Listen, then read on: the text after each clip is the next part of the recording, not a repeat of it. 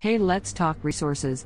Resources will be released in the first half of 2021 at the earliest possible point.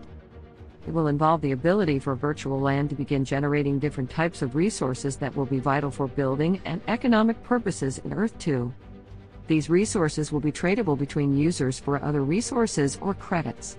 In the future, users requiring resources to build or for other purposes will need to generate or gather resources or buy them with credits from users who have stock.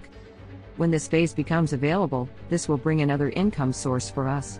Imagine owning stock of lumber that a builder needs. The possibilities are huge. This being said, try to focus more on buying land that may have resources instead of landmarks. Good luck and happy trading!